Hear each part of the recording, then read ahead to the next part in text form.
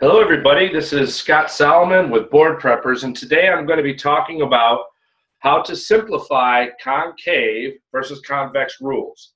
Now, generally speaking, this is not all that difficult, but it is very easily confused or mixed up. People flip them over, so I'm going to show you an easy way to keep it straight, so when you're getting ready for your board exam or on the board exam, you're able to not let one of these simple questions get you mixed up. So, with that being said, the first thing we have to do is identify what is concave, what is convex, and I have some drawings on the board that we'll use. So here you'll see, let's just call it the glenoid fossa and then the humerus. So every joint, when referring to the concave or convex rule, has two surfaces involved. So we're going to use this as an example. So the glenoid fossa is a concave surface, and the head of the humerus is a convex surface, right? So now that we got the generally cleared out, let's then talk about the upper extremity versus lower extremity.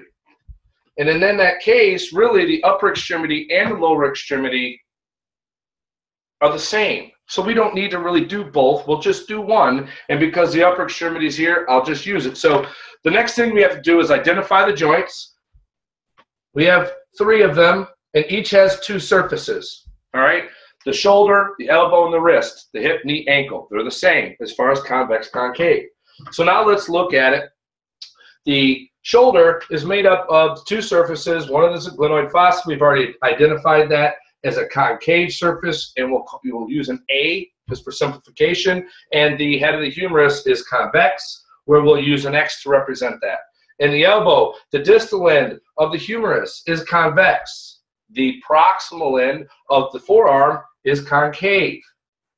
The distal end of the forearm, made up of the styloid, creates a concave surface, and then the cuboidal bones of the carpals make up a convex surface. So there are your letters, right? Concave, convex, convex, concave, concave, convex. That's the pattern. It's the same for the lower extremity.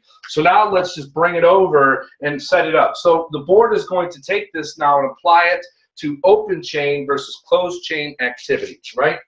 So let's put open versus closed.